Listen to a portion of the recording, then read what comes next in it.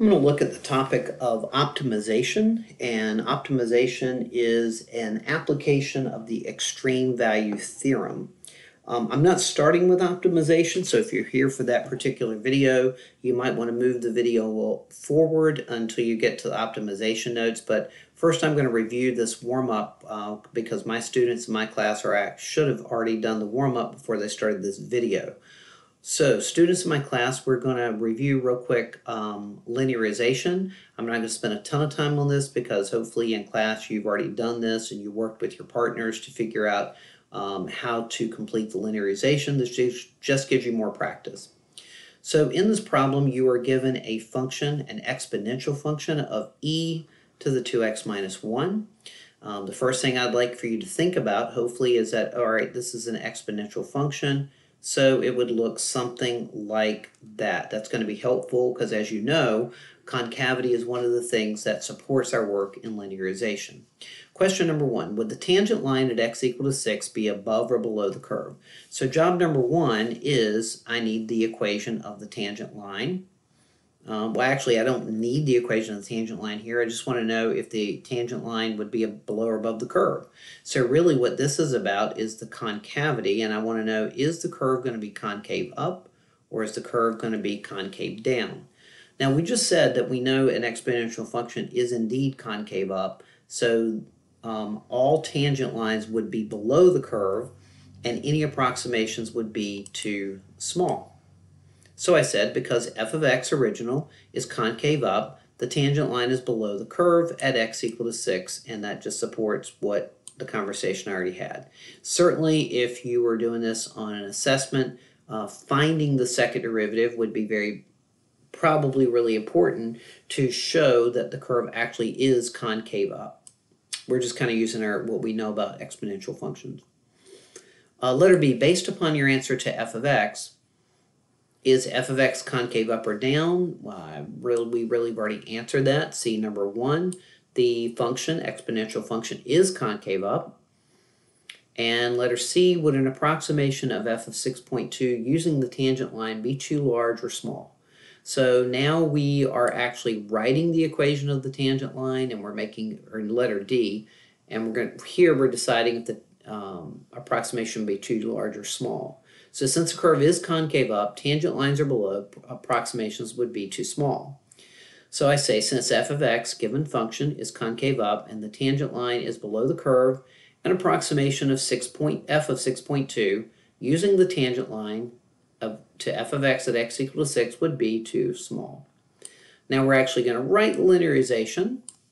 So I'm going to begin with finding the derivative of my original function. I'm going to get my slope generator. I need to use the chain rule here. Remember, the derivative of e to a power is e to the power times the derivative of the power. Substituting the x value of 6. Notice that I get an exact value. When I substitute 6, my slope is going to be 2e to the 11th. I do not need to grab a calculator, and I do not even want to change that to a decimal approximation. So that's the slope of my tangent line. Get that out of the way. Here I am generating the y value, so I substitute 6 into the original function to get a y value of e to the 11th. So the point on the curve is x value of 6, y value of e to the 11th. So I have my slope, I have my x value, I have my y value, so I substitute into point slope form. There's my y value, my slope, my x value, getting y by itself. Notice I did not distribute the 2e to the 11th. I just added e to the 11th to the right-hand side. So that's a pretty direct linearization problem. But our purpose for this video is all about optimization. So as I said, optimization is an application of the extreme value theorem. Optimization, it comes from, obviously, the word optimize. Now, normally when we think of the word optimize, we think of the most, but it may be best to optimize something to find the least. For example, if you owned a business, you would want to expend or spend the least amount of money possible by maybe getting the most product sold. So optimization can be the most or the least, and so that's where you get that idea for the extreme value theorem. If we're looking for the most, we're looking for the absolute maximum. If it's the least, we're looking for the absolute minimum, and that is why we are invoking the extreme value theorem. So in other words, optimization is simply a word problem that forces us to apply the extreme value theorem to determine the most or the least. So as a reminder, the conditions of the extreme value theorem are: we must start with a function that is continuous on a closed interval, and the guarantee of the extreme value theorem is if we have a function that is continuous on a closed interval, there will be an absolute maximum and an absolute minimum on the closed interval. Now remember, an absolute max or a min, so right down here, well, let's add in the candidates, like who can apply for this position of absolute max or mins. And we're going to always consider the endpoints, although you'll see in the optimization, the endpoints don't come into play very much. We're mostly focused, you'll see, on the critical numbers. The goal of optimization, basically you're going to be given a word problem, and your goal is to determine the maximum or the minimum of a quantity. Before we do a problem, I'm just going to walk you through the process. It's not a very difficult process, but a lot of times when we see word problems, we want to kind of shy away. So first step in the process, obviously, is to read the problem and identify the knowns and the unknowns, and if it's helpful, to draw a diagram. So in other words, when we were doing related rates, we would basically talk about our box of knowledge. So we are, again, anytime you have a word problem or a prompt, you're creating your box of knowledge. These are the things that I know, and also you're recording the things that I wish I would know. Number two, after you write down everything that you know and you figure out what you don't know, determine the quantity that you are trying to find the most of or the least of. This is really, really, really important, because the quantity that you are maximizing or minimizing, this is going to be your primary equation. This is going to be the equation that gets all of the derivative action. Very important to know which one you're maximizing or minimizing. Now, why am I focusing on that? Because with these problems, you're often going to have more than one variable. And we're not going to do implicit differentiation here. These aren't related rates. We're going to need only one variable. So the problem will often give us information that allows us, it provides a secondary equation that we can use to get the primary equation in one variable. So in other words, that extra helper, sometimes I call it the helper equation, we need only one variable. So the helper equation will do just that. So let's go ahead and call it, in addition to secondary, it's also, you'll hear me talk about it as the helper equation. And so when I need help, I go to the helper equation. And lastly, problem number 4.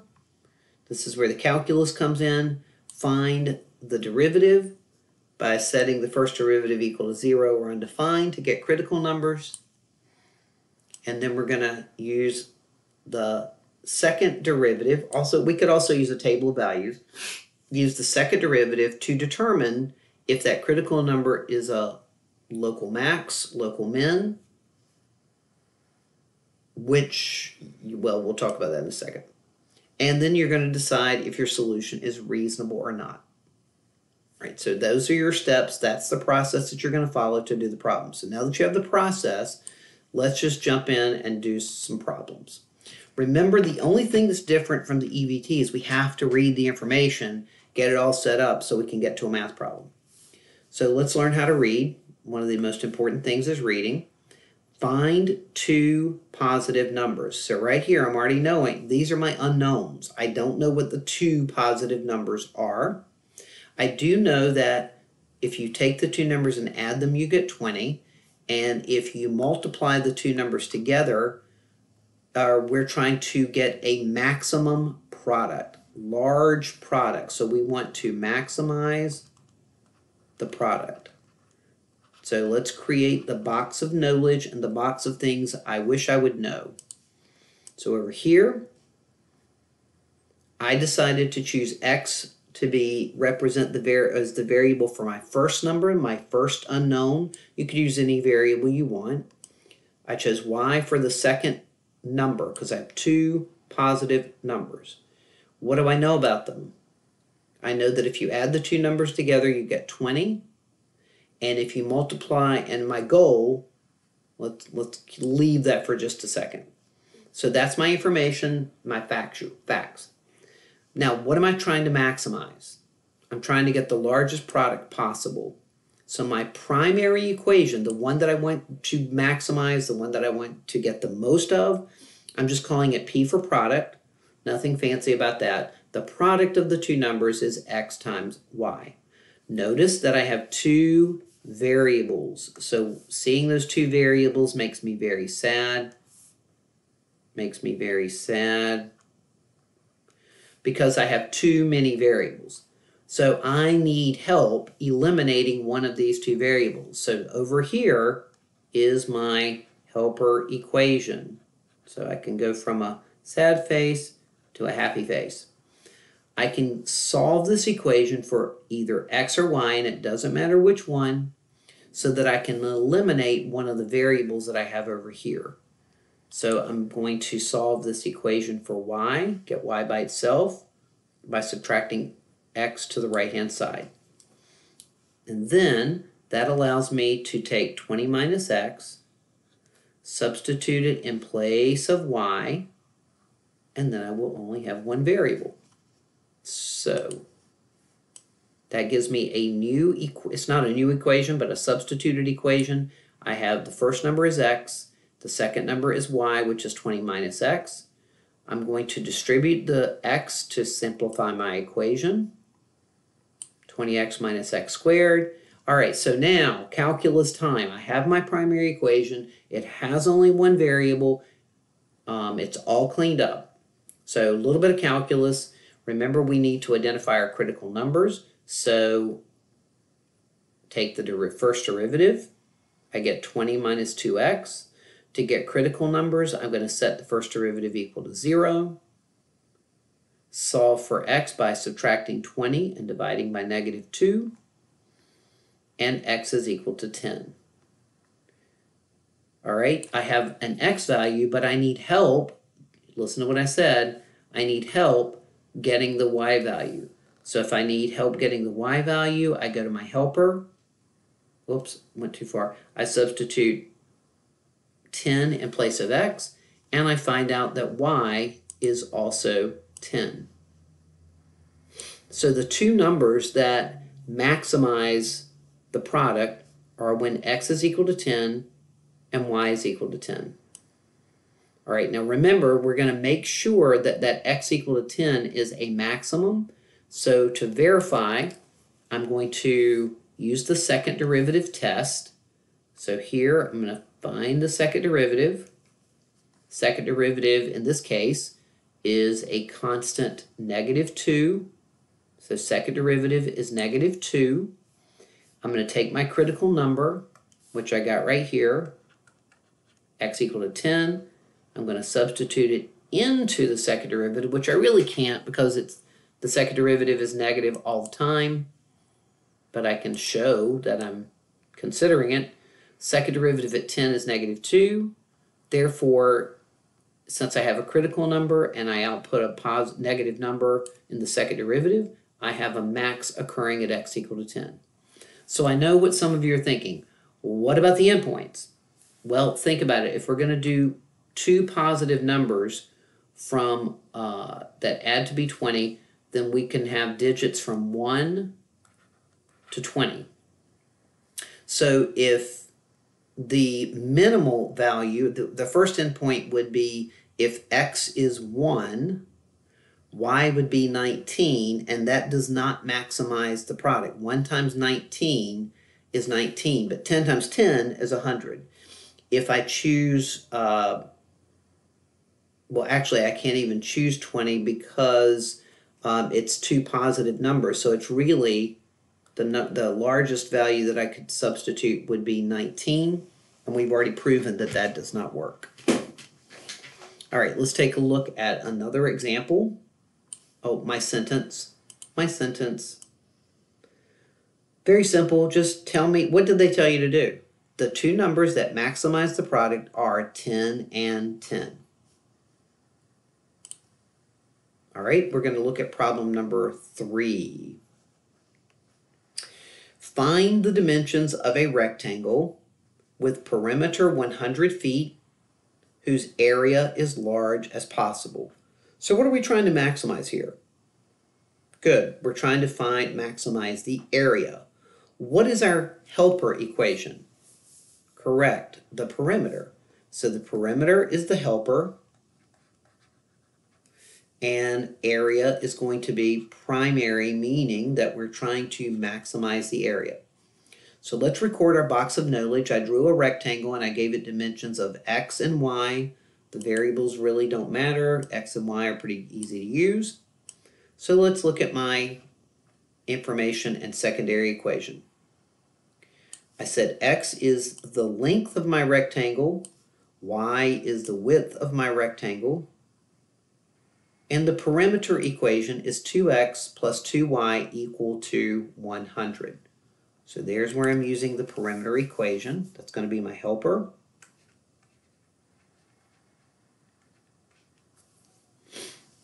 And I'll decide when and where. You also hopefully see that I can divide everything on both sides by 2 and make x plus y equal to 50. I'm wondering if I did that. Yeah, not yet. Okay, next step. We got to start the real work. So we start with our primary equation. What is the area of this rectangle? Yes, it's x times y. How many variables do you see? Correct, 2 variables. That's one too many, so I'm going to need help in eliminating one of those 2 variables. Where do I go if I need help? To the helper equation. So I'm going to get one of the 2 variables by itself. It doesn't matter which one. I've chosen in this case to get y by itself, so I subtracted 2x from both sides, divided everything on both sides by 2, and that gives me 50 minus x. So now I can take the 50 minus x, and I can substitute it in place of y. Whoa, my pen's going crazy here. So let's do that to get one variable. There it is. I've substituted 50 minus x in place of y. Notice this is basically the same problem we did before, but now we're looking at a rectangle versus just integers. Distribute, algebra 1, calculus time, find the first derivative, 50 minus 2x. Calculus time, set that equal to 0 to get critical numbers. Solve for x. Critical number, x equal to 25. We're trying to maximize the area, so I'm going to check that critical number and find out whether or not I get a max or a min. So I'm going to begin by finding the second derivative, and then I'm going to substitute my critical number into the second derivative for the second derivative test. The second derivative of a is -2. Just like last time, substituting 25, I get -2. Therefore, when I have a critical number substituted into the second derivative and I get a negative, I get a maximum at x equal to 25. So yay, because I was trying to maximize the area. Now I need help getting a y value. So whenever I need help, I go to the helper equation. So I'm going to take 25, which is my x value, substitute it in here. 25 minus 25 is 25. 50 minus 25 is 25. So I get a y value of 25, meaning that if you want to maximize the area of a rectangle, go with a square. A square is a rectangle. A square is a special case of a rectangle. And if you want to maximize the area, a square maximizes the area of a rectangle. And then finally, my sentence is, the dimensions of the rectangle are 25 by 25. That maximize the area. Let's do one more. I think it's just one more. Let's make sure. Yep, and then you got homework. Okay, here we go. We're going to step it up a little bit here. This is on page 8, problem number 6. A cylindrical can is to hold 1 liter or 1,000 cubic centimeters. So this is your clue that this is dealing with volume, because volume is measured in cubic units. How should we choose the height? So we're trying to find the height and the radius, which is r. And this time we're minimizing the amount of material. So amount of material, students, is the surface area of the can. Lot to think about here. So the first thing I'm going to do, hopefully, under my box of knowledge, is I'm going to draw myself yay, I did it. I'm going to draw myself a cylindrical can to look at and to think about. I'm trying to minimize surface area. So let's think about that for a second. If I'm trying to minimize the surface area, the surfaces of a can are the top, so that's a surface right there. The bottom, which is another circle, so that's a surface right there. So how do I find the area of a circle?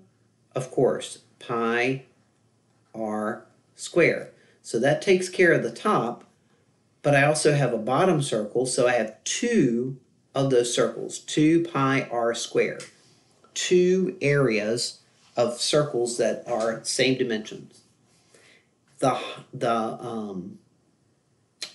other part of the surface area, so I have to add to that, is like, think of it like the label. If you pull the label off a can, think about what would happen if you took the label off of a can. So the label of a can, even though it's around a circular object, if you take that label and lay it flat, guess what you get?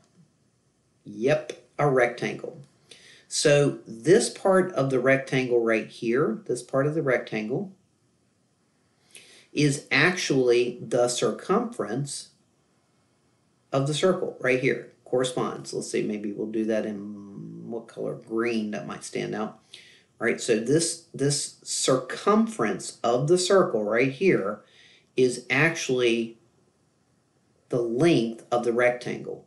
So circumference of a circle is 2 pi r, and then this distance right here is the height of the rectangle. That's h.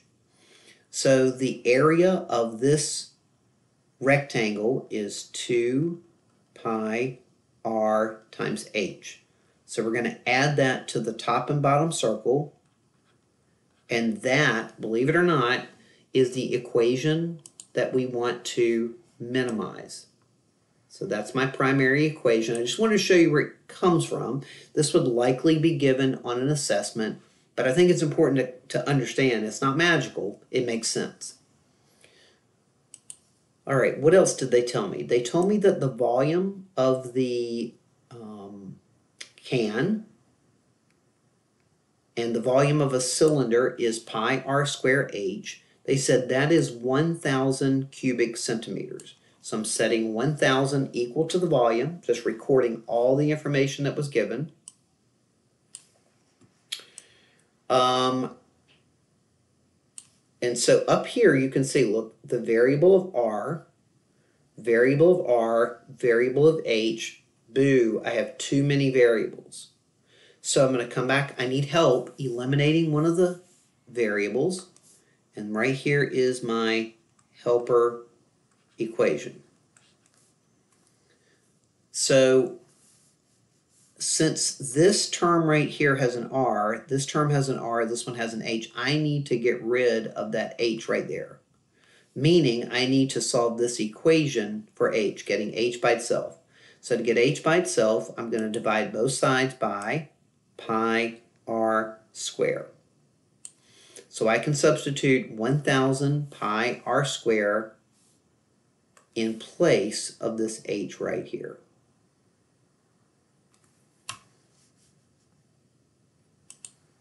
When I do, okay, that gets rid of that little box. When I do, this is just algebra, so don't be afraid. I copied the 2, the pi, the r squared, plus 2 pi r, and then I replaced, using my helper, I replaced h with 1,000 over pi r squared. So notice that when I do that, now I can divide this pi with this pi, pi.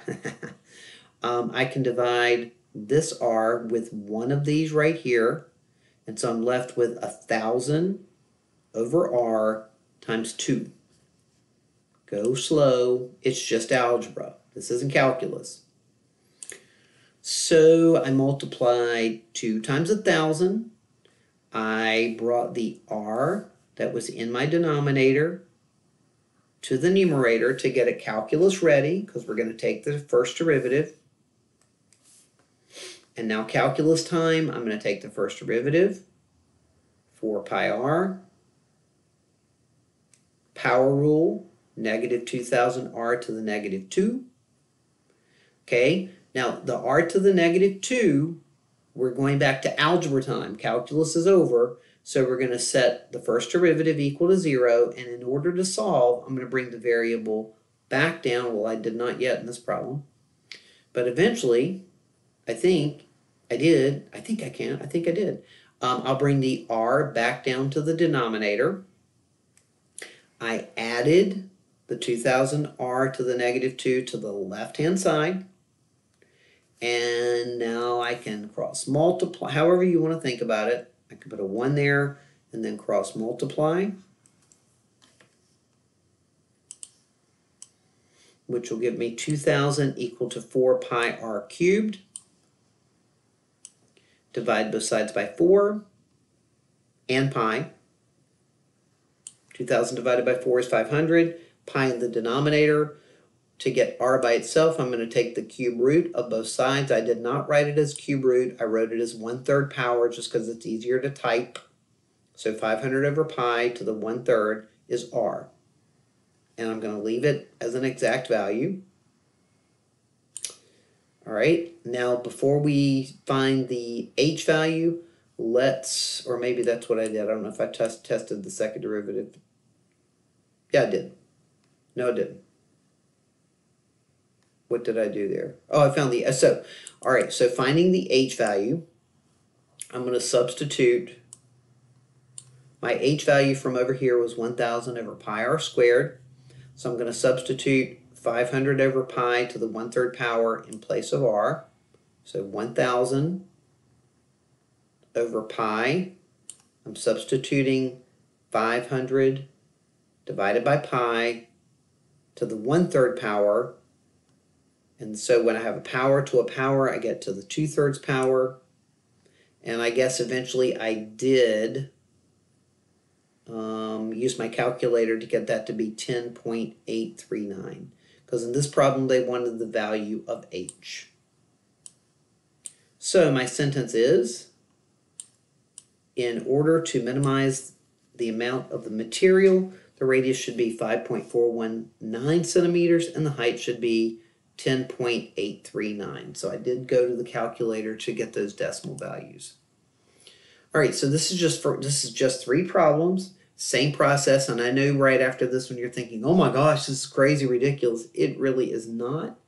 You may have to go slow, but they are doable, and I'm not going to give you many to do tonight. So for your homework tonight, if you're in my class, you're looking at 265, 4, 6, 9, 11, 19. So you're looking at 5 of these, and you have any remaining time in class to go ahead and start on those, working with your classmates.